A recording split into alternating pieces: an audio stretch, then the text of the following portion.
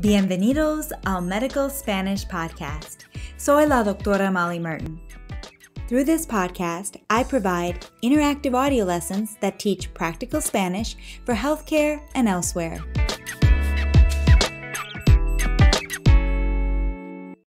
The level of this lesson is upper intermediate, and timestamps are provided in the show notes.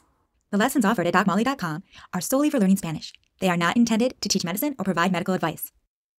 Welcome to our fifth lesson, adapted from an invaluable communication guide provided by vitaltalk.org. This guide provides practical advice about how to discuss difficult topics around COVID-19. To learn more, click on the link in your show notes.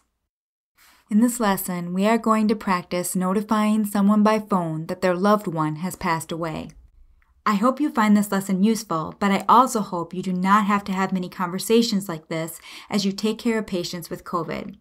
I myself will be returning to work in the hospital this week, and I'm in Minnesota where we are seeing a record number of cases.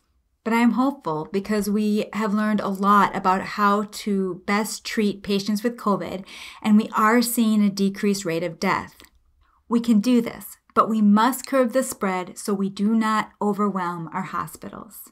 Therefore, wear a mask, avoid hanging out with people indoors who you do not live with, and remember, even people who appear perfectly healthy can be infected with COVID and spread it.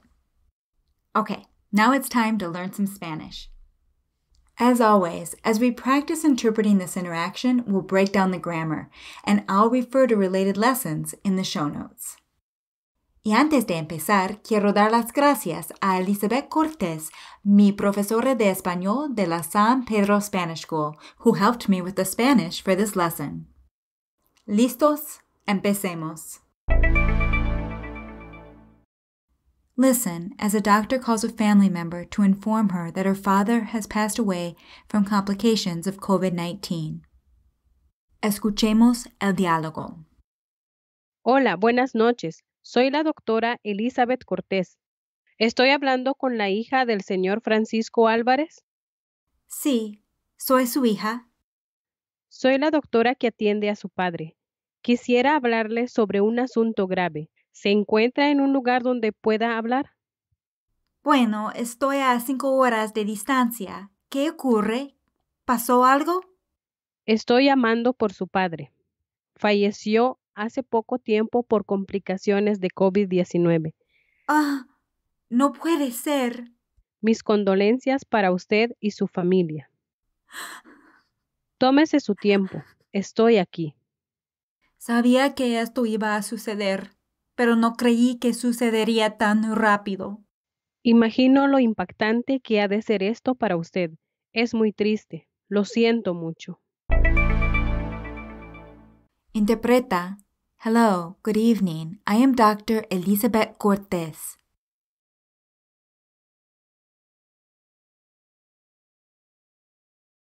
Hola, buenas noches. Soy la doctora Elizabeth Cortez. So note how buenas noches, good evening or good night, is used as a greeting in Spanish. Hola, buenas noches. And we use a definite article, in this case, la, before our title when introducing ourselves in Spanish. Soy la doctora Elizabeth Cortez. Am I speaking with Mr. Francisco Alvarez's daughter?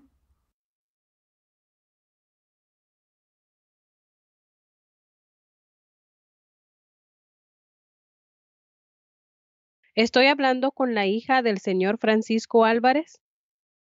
And here again, she uses the definite article, in this case, el, before the title señor.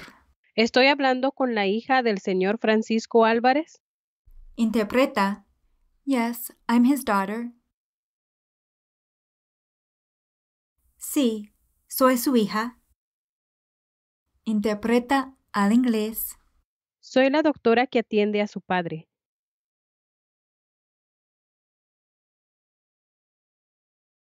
I am the doctor caring for your father. So what verb did she use to say to care for? Atender.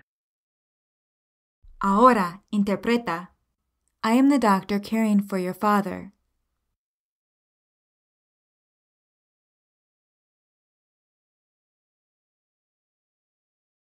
Soy la doctora que atiende a su padre. Note how we do not use the gerund atendiendo here. En español, nunca se usa el gerundio como adjetivo.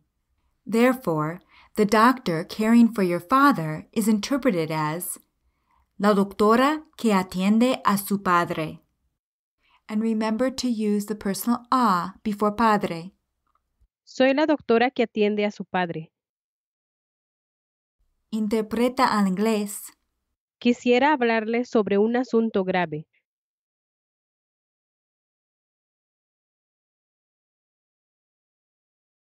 I would like to talk to you about a serious matter. So how did she say I would like?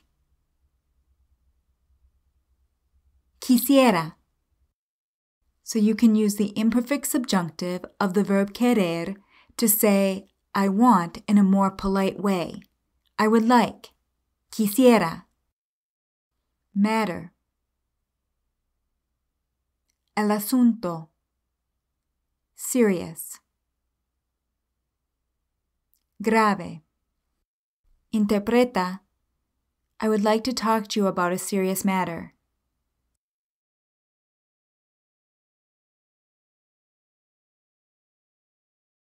Quisiera hablarle sobre un asunto grave. So here le refers to the patient. Quisiera hablarle. She could have also said, quisiera hablar con usted. Interpreta al inglés. ¿Se encuentra en un lugar donde pueda hablar?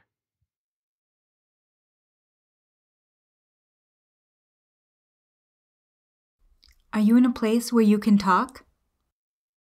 And here she uses the subjunctive to describe un lugar, because she does not know where the daughter is and whether that place is somewhere she can talk. ¿Se encuentra en un lugar donde pueda hablar? And what verb does she use to ask about the daughter's location? Encontrarse. Interpreta. Are you in a place where you can talk?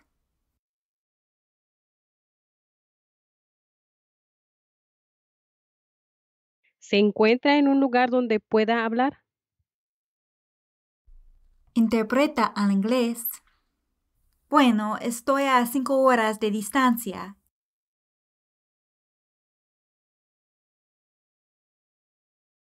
Well, I'm 5 hours away. So here, how does she say away? De distancia. And when expressing the distance you are away from something, you use the preposition a. Estoy a 5 horas de distancia.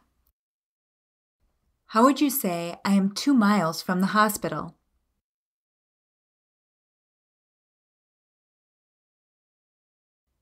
Estoy a 2 millas del hospital. Interpreta. Well, I'm 5 hours away.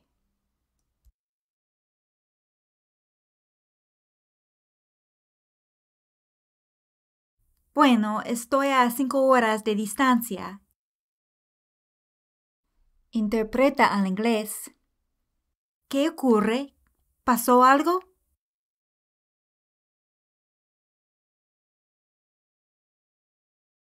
What's going on? Did something happen? Y ahora, interprétalo al español. What's going on? Did something happen? ¿Qué ocurre? ¿Pasó algo? Interpreta. I'm calling about your father. Estoy llamando por su padre. And note the use of the preposition por here. Estoy llamando por su padre. Interpreta al inglés. Falleció hace poco tiempo por complicaciones de COVID-19.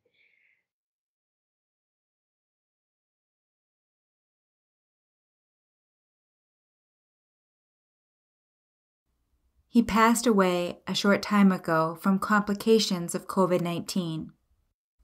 How did she say to pass away? fallecer. A short time ago.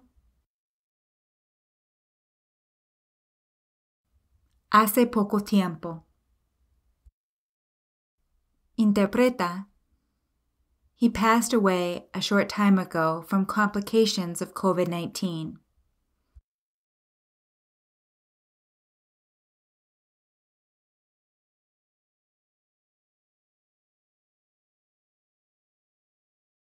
Falleció hace poco tiempo por complicaciones de COVID-19. Note the use of the preposition por to say from or due to complications of COVID-19. Falleció hace poco tiempo por complicaciones de COVID-19. Interpreta. It can't be. No puede ser. Interpreta al inglés. Mis condolencias para usted y su familia. My condolences to you and your family. How do you say condolences? Las condolencias. Interpreta. My condolences to you and your family.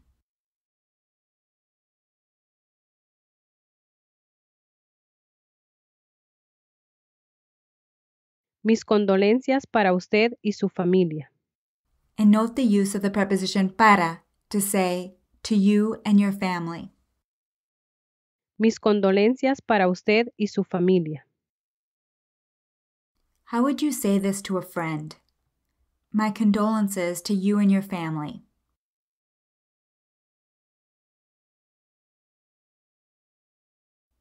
Mis condolencias para ti y tu familia. Interpreta al inglés. Tómese su tiempo. Estoy aquí. Take your time. I'm here. This is a rare example where Spanish favors redundancy and we use a reflexive verb, tomarse, with a possessive adjective, su. Tómese su tiempo. How would you tell a friend, take your time? Tómate tu tiempo. Now speaking to the patient, interpreta, take your time, I'm here.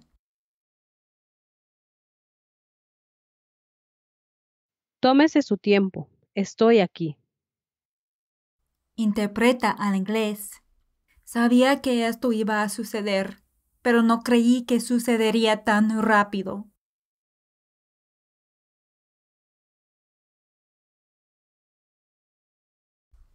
I knew this was going to happen, but I didn't think it would happen so quickly.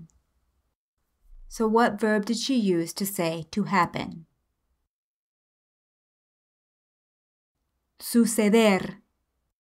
So far, we've used 3 different verbs that mean to happen. Pasar, ocurrir, y suceder.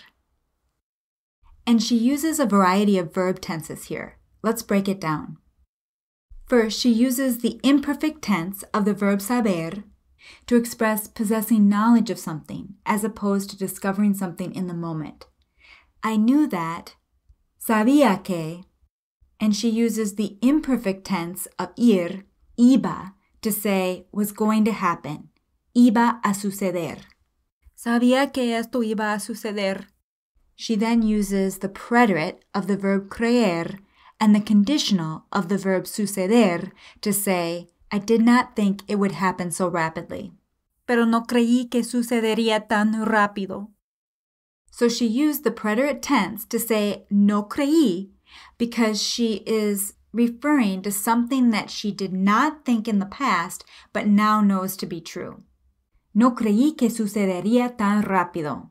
And she follows no creí with the conditional rather than the subjunctive because she is referring to something in the past that actually did occur. No creí que sucedería tan rápido. And finally, we use rápido, the short form of the adverb rápidamente, to say quickly. Interpreta, I knew this was going to happen, but I didn't think it would happen so quickly.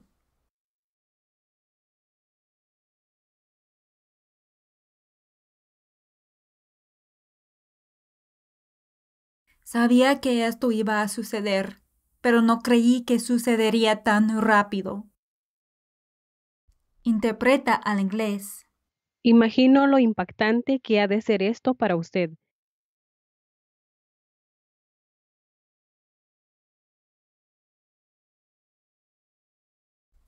I imagine how shocking this must be for you. How does she say shocking? Impactante. How shocking? Lo impactante. So we use the neuter pronoun lo followed by an adjective, in this case impactante, to say how shocking. Lo impactante. How did she say this must be? Ha de ser esto. And of course, you could turn that word order around and say esto ha de ser. It is very common to use the construction haber de to express probability. Ahora, interpreta. I imagine how shocking this must be for you.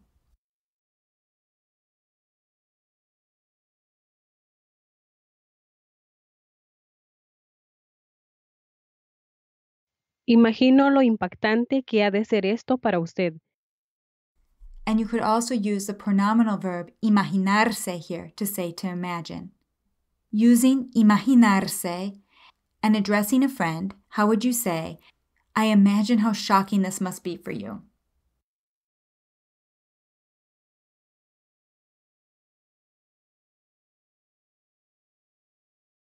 Me imagino lo impactante que ha de ser esto para ti. Interpreta. It's very sad. I'm very sorry.